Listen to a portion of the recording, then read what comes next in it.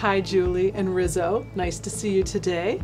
Hi, Dr. Sarah. What brings you in? Well, we just adopted Rizzo because he was my dad's dog who recently passed away. Oh, I'm sorry. So he's really important to our family, and we want to do the very best. I've been reading a lot about what's best for dogs, and I'm interested in feeding him a raw food diet. Okay, well, it's great. You want to talk a little bit about raw food diets? Mm-hmm. All right.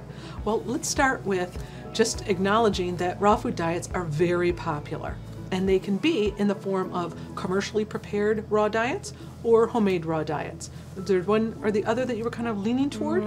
I don't really want to make that food. I don't want to make it at home. Okay, so we'll focus on talking about what's available in pet stores that you could actually purchase. Okay, that sounds better. Okay, one of the most important things to kind of realize right out the bat is that they may or may not actually be balanced. It does depend on the manufacturer and what country they're in.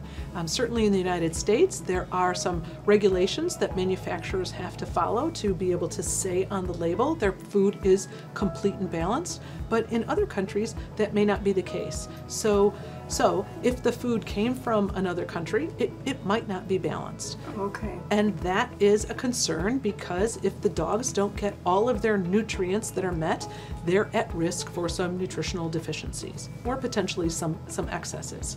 So from a nutritional quality standpoint, we have some questions. Not all raw diets are the same. So we've got safety concerns with the raw diets, and not just the foods themselves, but also with the treats. You might not have known this, but there are some dehydrated treats and freeze-dried raw treats. He loves freeze-dried chicken. Does he? Yes. Well, those particular processed foods are also considered raw, so they've got some of the same safety concerns that the complete and balanced foods do. The second issue that we're concerned about is safety, because raw foods have a greater risk for bacterial contamination.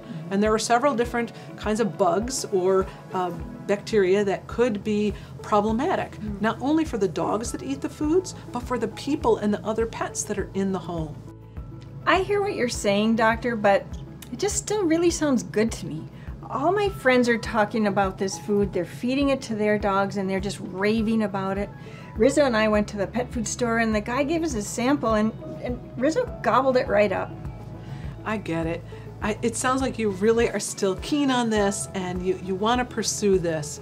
I was wondering if maybe you would think about just taking a couple extra days to read some of the materials that we have here in the clinic.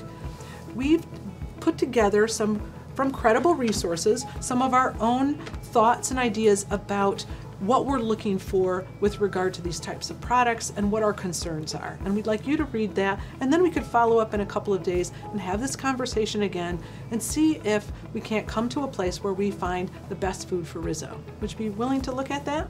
Yeah, I'll read it. Okay, and then we can talk again, and if you do decide that you really want to try something, we'll set up a program so that you do it for a short period of time and we get a chance to reevaluate Rizzo. That sounds like a good plan. Okay, we really don't want anything bad to happen to him. We want you to have him for a really long period of time. I do too. All right, thanks.